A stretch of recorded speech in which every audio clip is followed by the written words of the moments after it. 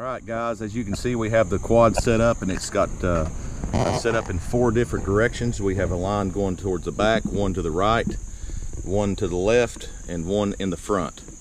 And you'll see the beauty of this alarm. Unlike all the other alarms, it will cover 4 different areas, and so it does the work of 4 alarms. Now we're going to show you slow motion of it and how good it works, regardless where it's been tripped from. Now in this alarm, unlike the other ones, you have to leave just a little bit of slack in your line to allow to be tripped, but it doesn't cause it to malfunction or anything. So it works fantastic if you set it up correctly.